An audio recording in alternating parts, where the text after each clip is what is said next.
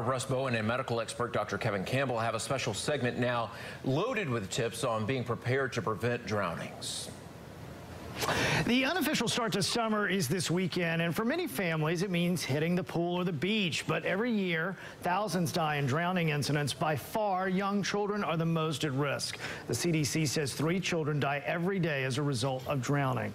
Our medical expert, Dr. Kevin Campbell, is here with us right now to tell you how to stay safe. And what do you want to do? You know, the most important thing is be aware, be alert, and don't leave children unattended. You know, there are so many drowning deaths every year, almost 4,000 a year, and a lot of these are children under the age of 14. So how's it different between what to do safe, you know, in terms of the pool and the beach? You know, certainly the pool is a more controlled environment. You don't have the waves, you don't have the undertow, and if you're alert and, you know, as a parent supervising, you need to avoid alcohol so you're alert and not distracted.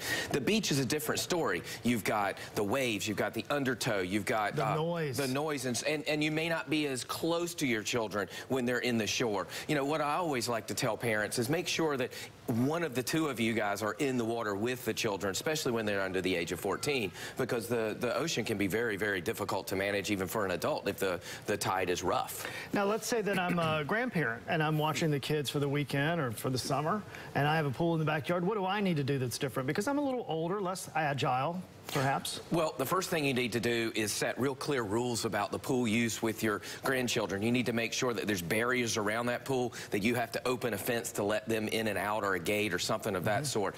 Don't be distracted. Always be vigilant. Make sure that, you know, you're right there with them. Don't even turn around for 3 or 4 minutes. If you're missing a child, all of a sudden, the first place you should look is the pool, because minutes can save lives. Okay, Doc, thanks so much. We have